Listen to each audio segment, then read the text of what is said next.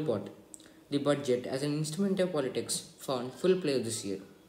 So the budget as an instrument of politics. So it basically means that budget is something that controls the politics in every country. So it is also same in India. And that thing and budget, it found full play this year. The largest to the election going states of Kerala, Tamil Nadu, West Bengal, and Assam. In the budget presented by the finance minister Nirmala Sitharaman on Monday was unmistakable. So, as we all know, the finance minister of India is Nirmala Sitharaman, and she gave a largesse to the states which are conducting elections. So, those states are Kerala, Tamil Nadu, West Bengal, and Assam. So, in all of these states, they are conducting elections, and hence Nirmala Sitharaman, she gave largesse to all of the states. Largesse, it means nothing but large amounts of money for free,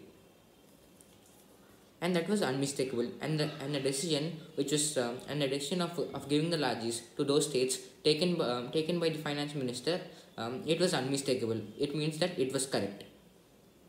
The massive outlay of 65,000 crore rupees for the development of the NH66 corridor in Kerala, as well as the announcement of the second phase of the Kochi Metro and the development of the Kochi Fishing Harbour as a commercial hub are big ticket budget proposals by any standard. So, so in this year there are three things.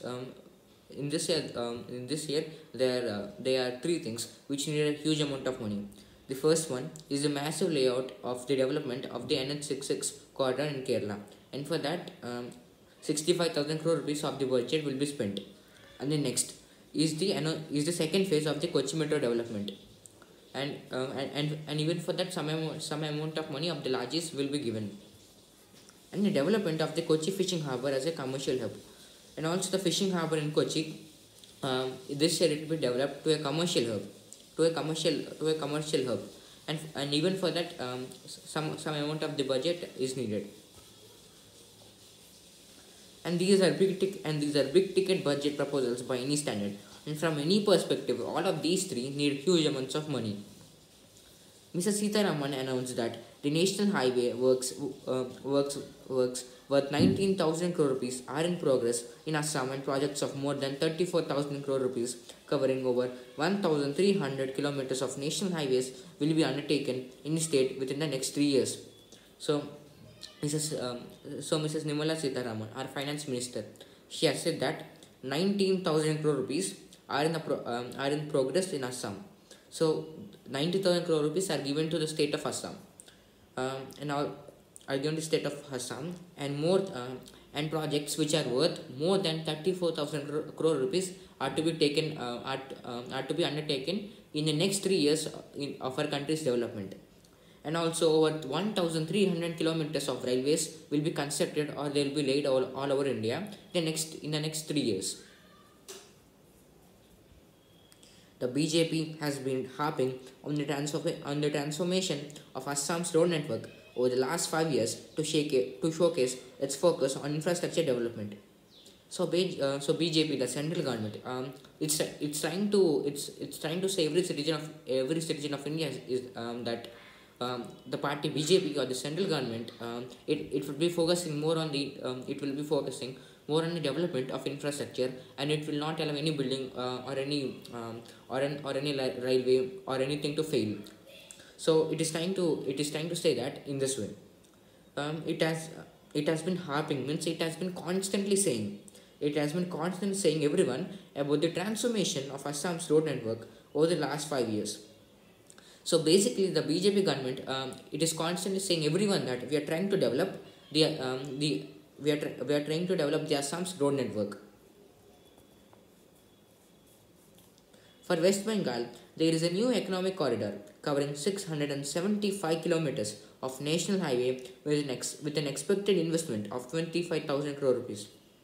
And if we come to the scenario of West Bengal, here national highways are constructed, and those national highways will be constructed about 675 kilometers, and the overall cost would be 25,000 crore rupees.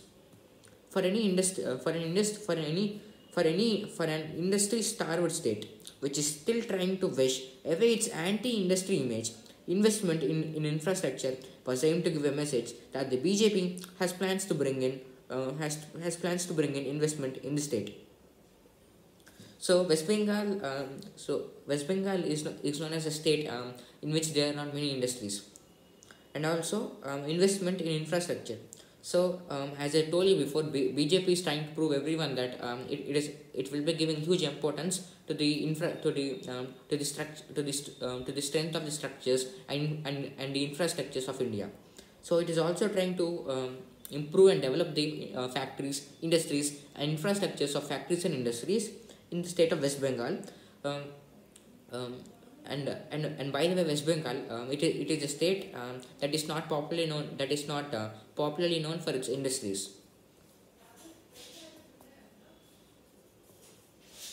The party has started saying that the announcement was the beginning of the Sonar Bangla. And the party here the party cites to the BJP party has started saying that the announcement was the beginning of Sonar Bangla. So the announcement which said will be improving the infrastructure, it was just the starting of Sonar Bangla. For Tamil Nadu, the proposed projects could cost up to lakh crore rupees, and and in the case of Tamil Nadu, the projects which were proposed by Mrs. Nirmala Sitharaman, our finance minister, those would cost up to 1 lakh crore rupees.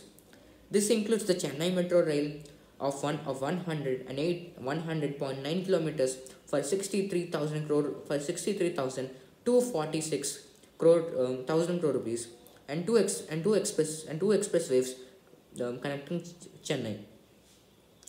So as I said, the total budget in the state of Tamil Nadu and the total money which is needed for the development of all the aspects of Tamil Nadu in the next 3 years will be adding up to approximately 1 lakh crore rupees, and the projects of that are this. This includes the Chennai Metro Rail. So the second phase of the Chennai Metro Rail. Now in the continuing 3 years, the development of the second phase will be undertaken, and the cost of that will be 63,246 crore rupees for a distance of 118.6 kilometers, and two expressways connecting Chennai, and also two expressways which go through Chennai. Expressways or highways, they both mean the same, but here they mean the highways of the trains or the metros. Besides the infrastructure allocations, the budget also seeks notable social sector interventions in these states.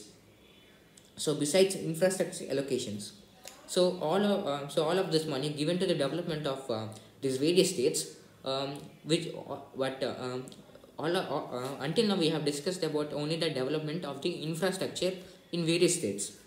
So besides infrastructure allocations, the budget also seeks notable social sector interventions, not only in the infrastructure sector, but it is also investing. But our budget, it will also be investing in the social sector interventions in these states. In the same states like West Bengal, Tamil Nadu, Assam, and Kerala, not only in the infrastructure development, the budget will also be invested in the social sector development.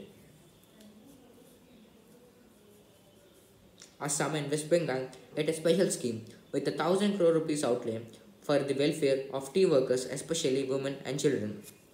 So now we'll be covering state by state about the budget investments aside from infrastructure. So starting with Assam and West Bengal, these two states, they got a special case. They'll be having a special provision, and that is both of these states will be given 1,000 crore rupees each for the benefit of tea workers, including women and children. Plantation workers and descendants, or tea tribes, and ex-tea tribes comprise almost 20% of Assam's total population, and are a decisive factor in many assembly seats in Assam and West Bengal. So plantation workers and descendants, or tea tribes. So the people who work in the plantations of tea, which are usually extremely famous from in the part of Kerala. So the workers from that, and also the and also the descendants or the T tribes and ex T tribes. So so any of these members, the descendants, T tribe or the ex T tribes, actually all of these three are the same, and the descendants, those people, they contribute almost 20% of the Assam's total population, and hence they play a major role in the assembly seats.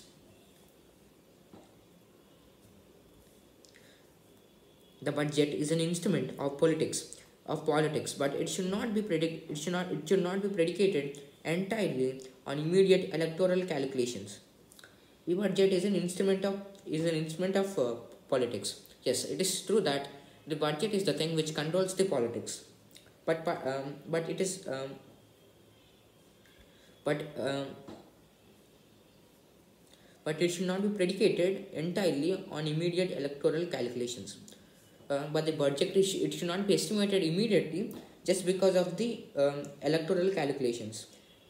The BJP's single-minded pursuit of its ideological politics is often a source of tensions, but its development politics expressed in the budget, particularly that significant outlays for infrastructure, has to be appreciated. So the BJP's mindset of focusing mostly on infrastructure development, it must be appreciated, because that's not a very that's not easy thing to do, and most importantly, that's the thing which that's the thing which India needs right now.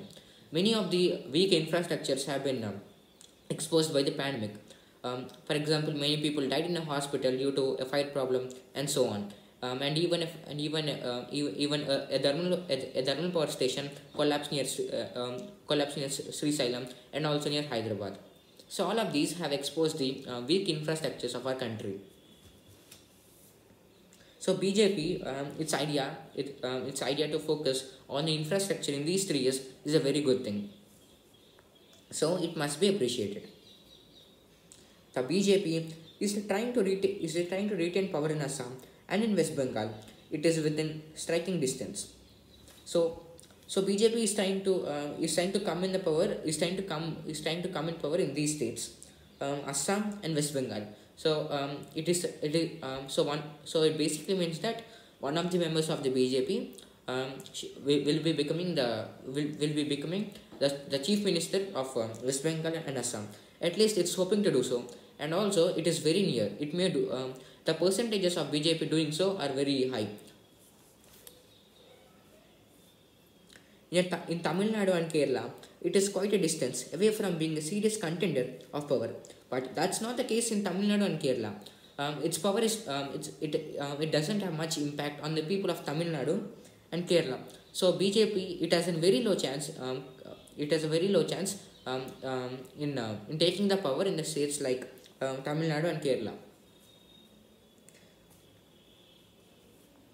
The allocations for these states are therefore a significant statement of intent by the party.